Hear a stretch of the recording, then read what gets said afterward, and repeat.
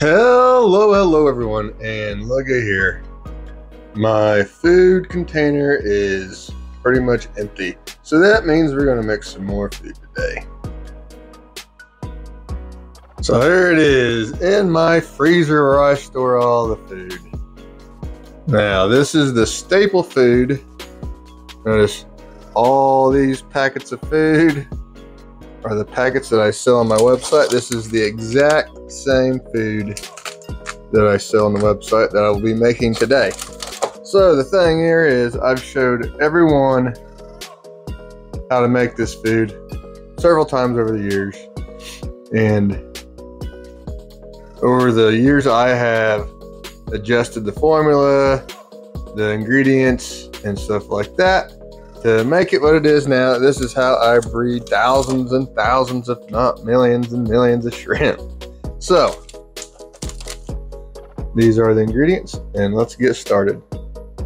Okay, so I got all the ingredients out, and these are bulk premium flakes I buy from Ken's Fish. While it is true, shrimp will eat just about anything. They are scavengers. They'll eat anything. They really will. But if you're trying to breed as many shrimp as possible, you want to have high quality, high protein foods.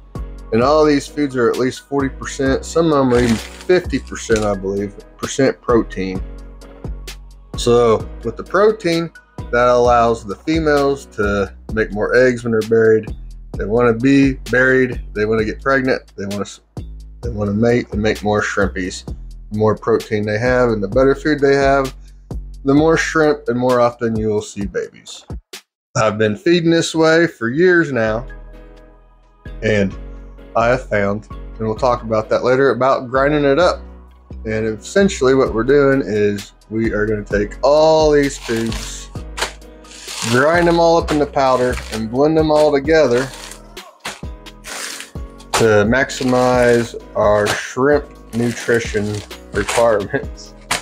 So we've got all this food. This is 10 half-pound bags of food. So we're gonna be making 5 pounds of food today. The first step what I do here is I take each bag and get it started, grinding it up by hand. This makes it easier to fit it into our food processor that I use.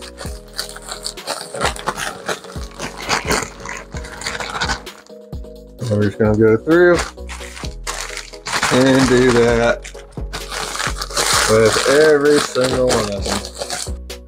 Okay, so this is the food processor I got. This is old. We don't use it for cooking food or anything anymore. It is just for making food. So we got it all ground down the best we could in the bag, and we added in like so,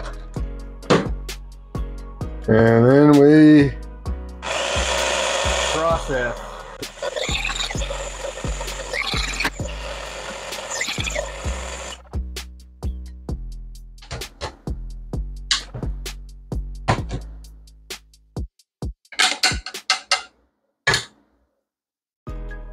And this is what we end up with. Anyway, dump it all in here. And we just did 10%. Now we gotta do that 9 more times.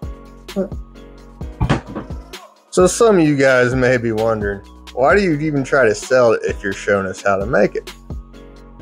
Well, the thing is to get this many variety of foods, and that's what you want. You want a good variety of high quality foods. So this many foods, this batch of food, it's going to cost over $130, give or take. Prices fluctuate a little bit to make this batch of food. So I had some people asking, you should offer your food for sale. I bet there'd be a lot of people interested in it because they said they were. So I started looking into how much packaging would cost. and how much the actual food costs, and then you got to factor in shipping and envelopes and all that stuff. And then I went to looking to see how much food costs it's on the market, and I was looking at cheap like Aqueon name brand food, and I thought, if I can sell this food for about the same price as some cheap bottom of the line, bottom of the barrel Aqueon generic shrimp food, then I will be offering a product that is far superior for the same price. And the price point worked out for me is worth it, pays for all the materials and time I put into it. And so that's how I ended up selling this shrimp, even though I show everyone how to make it. So if you have a big fish room and you're feeding dozens and dozens of tanks for whatever reason, go ahead, by all means, use my videos to save some money on food. But most people don't have dozens and dozens of tanks. Most people just have a tank or two. And so you can get the same quality, exact same food that I feed all my tanks, handmade by myself, for a couple ounces at a time for a good, cheap price. Like I said, same price as the bottom of the barrel Aqueon food per ounce. So then after ever so often, you come in and mix it up, so then it's easier to blend and you're not trying to blend a full thing all at once. Check out the color on this brine shrimp flake when you dump it in compared to the rest. It's almost like a sand art type of thing that you do as little kids. Look at that, that's crazy. So now we're gonna mix that in there real good and make all that wild color disappear. And make sure it's all blended in, all nice and uniform. And then you end up with something looking like that. Now we gotta finish mixing this last batch in. Alright, and your finished product ends up looking like something like that. And then to help get her all mixed up even better, do this and make sure you hold the lid on. Because if 10 pounds of powdered food fell all over my kitchen, that would suck super hard. Super hard. Alright, I'll mix it up by hand.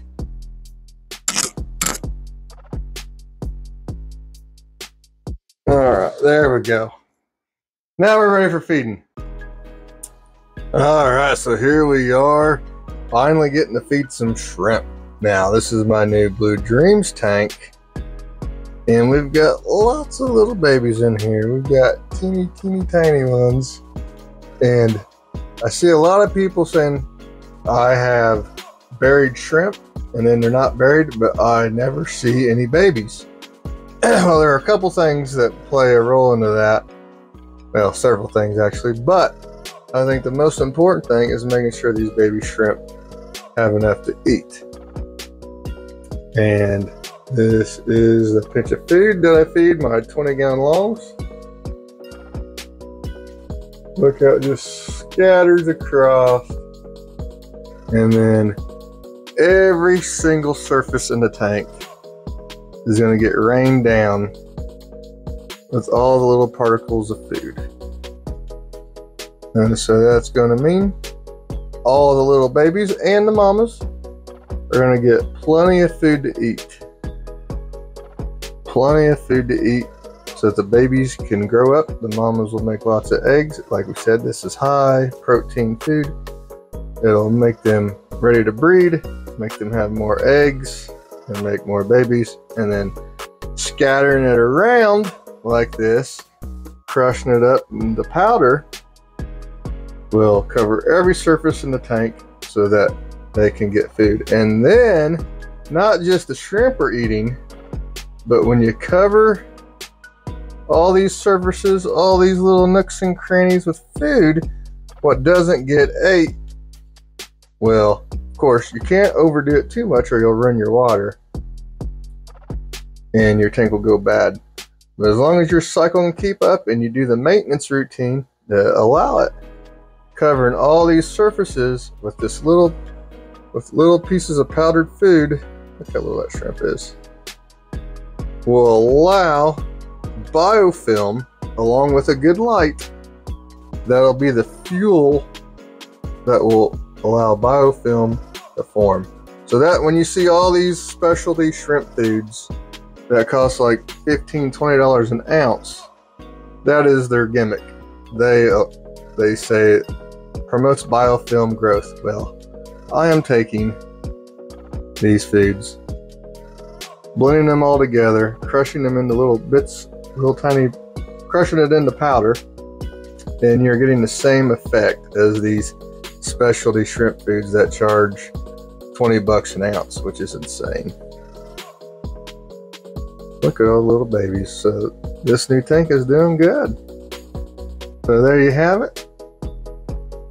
Feeding shrimp, how I feed my shrimp. And remember, my food, this is exactly what I offer on my website. I make it the exact same way, the exact same containers. I have videos showing me making this food for all the exact details of it, going way back. So go back and look for some of my old food videos. Look how many eggs this girl has on her. She may be getting ready to drop them. Or hatch babies, I should say. This tank is looking so good. The food is doing good. Oh, and one more thing. While shrimp is the main thing I do, so everything I do in this food is marketed towards shrimp, fish also like it. I even got an email this week. Someone I think it was peacock gudgeons. They said they get them to spawn, but they never get the fry to live because they can never get the food right. Well, they're putting my shrimp food in the tank, and now their fry are growing and thriving and doing awesome. So not only is this a shrimp food, it is also a very good fry food. And look, even the adult guppies like it. Look at this. I mean, I throw a ton of food in this thing. Not only is there, there's 400 or 500 guppies or more in here, there are also maybe close to 50 bristlenose plecos. So and the filter in here is a 1,000 gallon per hour pump. I have this and the 5-gallon bucket full of lava rock, full of biomedia. And look how fast these guys make this disappear. It's like a bunch of little piranhas. So it works for guppies. Apparently it's good for raising peacock gudgeon fry. And so there's how I feed my shrimp and my food. Thank you guys for watching. Bye.